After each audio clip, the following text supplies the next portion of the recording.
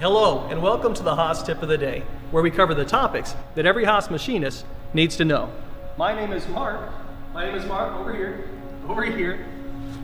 There we go. My name is Mark, and today we are working with one of our live tool lathes. We're choosing which axis we'd like displayed on our position screen.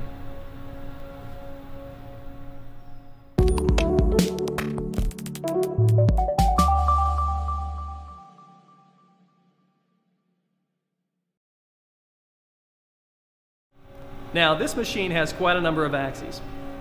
It has an X-axis, a Y-axis, a Z-axis. We have a B-axis tailstock. The spindle also doubles as a full simultaneous C-axis rotary table that we can use with our 6,000 RPM live tooling.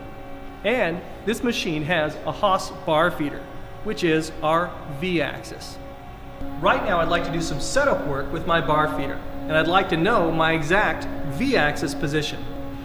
In jog mode, my position screen shows me the X-axis, the Y-axis, the Z-axis, the B-axis, and the C-axis. What we don't see is my bar feeder V-axis, but we're going to fix that right now at the control. I'm going to press the position key, which makes the position box active. Once there, I press F2, and we're going to follow the on-screen instructions. I'm going to use the arrow keys and the enter key to select the 5 axes I'd like displayed. I'm going to select X, Y, Z. I'm going to skip over the B axis. I'm going to select C, and finally V for my bar feeder. Now the screen tells me to press F2 key when finished, so I'm going to press F2.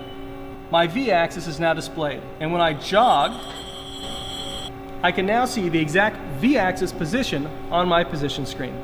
Well, that's it. Be sure to subscribe to this YouTube channel at the end of this video. Thanks for watching this Haas Tip of the Day.